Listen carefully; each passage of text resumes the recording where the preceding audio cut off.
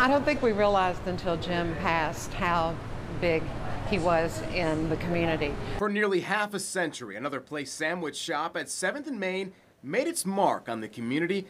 At the height of success for late owners Jim and Linda Goodwin, the family managed 4 different restaurants. 7th Street was kind of the baby. It was the last restaurant that he bought, and as he transitioned into commercial real estate, this was the location that he kept. When the Goodwins passed, the transition and challenge to stay afloat was a constant struggle.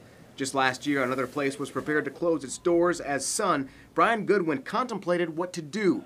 He looked for help here in Debbie Rose, a project manager. When it came down to selling the building, his heart was not in it. This is actually my favorite sandwich, and everybody's been loving everything with the avocados. Looking to revamp the menu, the food, and the quality of both the service and the atmosphere, veteran restaurateur James Taylor worked with Rose to get the restaurant back on track.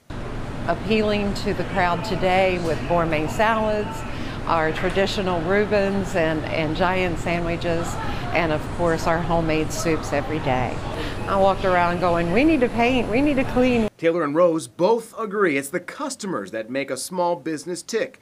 They changed the business plans, but it was the people that responded. The passion of the customers is really what makes it a true labor of love. We have made friends with the community down here, and the downtown is so alive.